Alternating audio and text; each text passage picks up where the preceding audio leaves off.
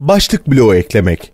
Bir layout yani ana hat görünümü oluşturup bir kağıt boyutu belirlediğinize göre bir sonraki hedef başlık bloğu eklemektir. Genellikle layout yani ana hat görünümü bir çizim alanı gibi davranır. Eğer isterseniz başlık bloğunu bu layout sekmesinde oluşturabilirsiniz. Draw grubunda yer alan Rectangle düğmesini tıklayın. Ekrana bir dikdörtgen çizin. Klavyeden Space tuşuna basarak Rectangle komutunu yeniden çalıştırın. Durum çubuğunda nesne kenetleme özelliğinin aktif olduğuna emin olun. Bir önceki dikdörtgenin sonundan başlayarak daha küçük bir dikdörtgen çizin. Böylece yavaşça başlık bloğu oluşturmaya başlayabilirsiniz. Başlık bloğunu bu şekilde tasarlayabilirsiniz. Biz bu bloğu zaman kazanmak açısından daha önce tasarladık. Birazdan bu çizimi açacağız. Ancak öncelikle çizdiğiniz dikdörtgenleri silmelisiniz. Çünkü bunlara ihtiyacınız olmayacaktır. Şimdi hızlı erişim araç çubuğunda aç komutuna tıklayın. Ders dosyaları dizininde bulunan bölüm 15 isimli klasörünün açık olduğuna emin olun. Title Block yani başlık bloğu isimli çizimi seçin ve ardından aç düğmesini tıklayın.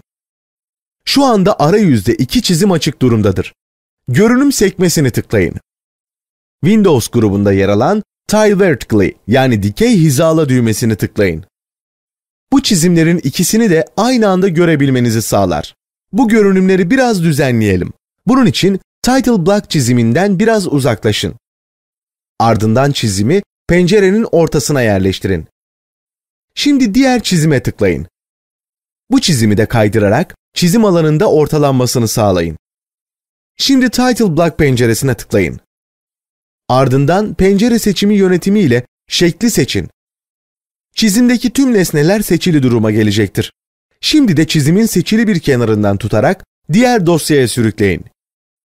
Taşıdığınız çizimi ortalamaya çalışın. Başlık bloğu çizimi bir daha kullanılmayacağından bu pencereyi kapatın. Ardından diğer çizimi büyütün.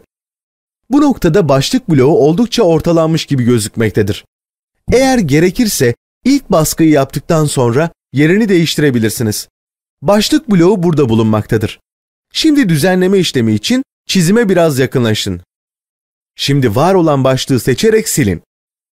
Ardından yazmak istediğiniz başlığı yazın. Başlık bloklarına ek olarak planlar, not, yön okları ve ölçek çubukları koymak için iyi alanlardır.